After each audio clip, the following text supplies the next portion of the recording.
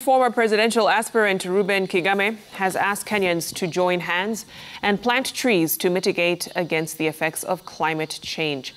Speaking at a tree planting event held at the Kenya Society for the Blind here in Nairobi, Kigame said tree planting is a responsibility for every Kenyan to achieve the 15 billion trees target by President William Ruto's government. The event was held at the facility grounds to encourage people living with disabilities, especially the visually impaired, to participate in tree planting. Over 1,000 trees were planted at the facility as part of the 1 million trees target within Nairobi County. Agenda 4 of the Sustainable Development Goals say leave no one behind. And what we've done here today is a demonstration that persons with disabilities can plant trees, from kids to every one of us.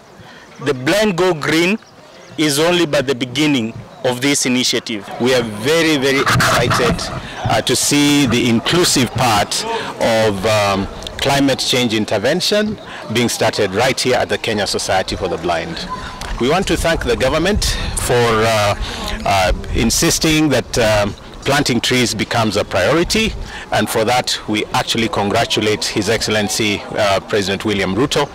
And we want to say this, that as persons living with disability, we are part and parcel of building Kenya. Tunajenga Kenya pamoja. Na this is only the beginning. We're going to go around the country.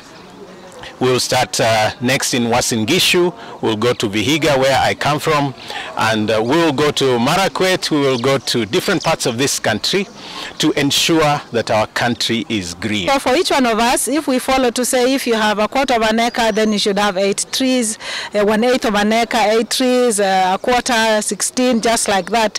Then even within the concrete, as we plan our houses, we must leave room for planting trees in our compounds.